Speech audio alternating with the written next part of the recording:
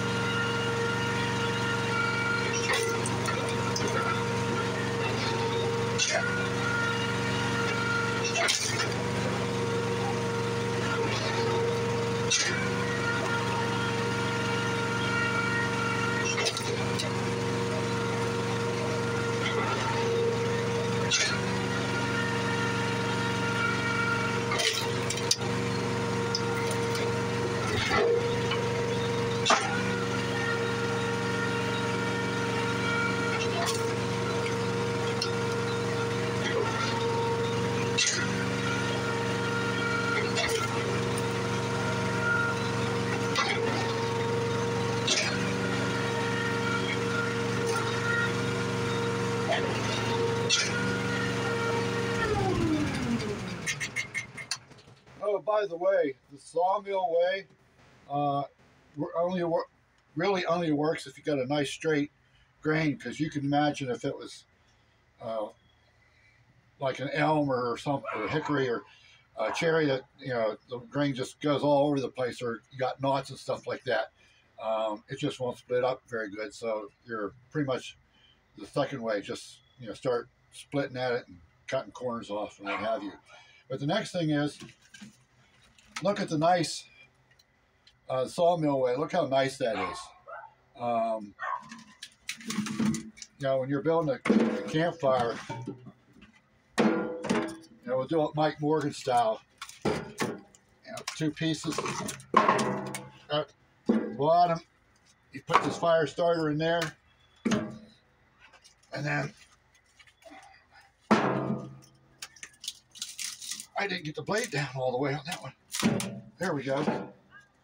I'll change these two out.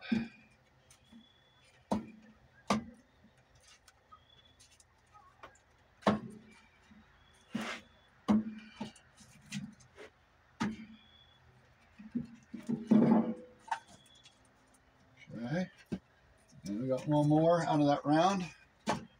Okay, and that is pretty stable. Now we'll take this other one, 2 on the bottom, throw a little fire starter in there.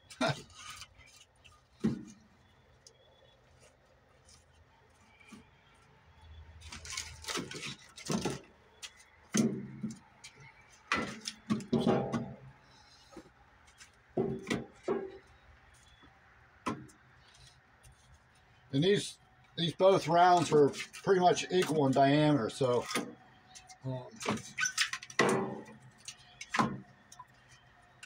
I got one more piece of firewood out of that by doing it that way. But you know, notice that with doing it pieces parts, you know, randomly, it's a lot more wiggly. It's pretty good that way, but this way, that's pretty solid. So, and I did a practice round on that, and it was the same way. This was solid, doing the sawmill way, and this was quite a bit more wobbly, but you're still getting the basic design, the effect. It's not going to affect the fire at all. I think you both have about the same flame and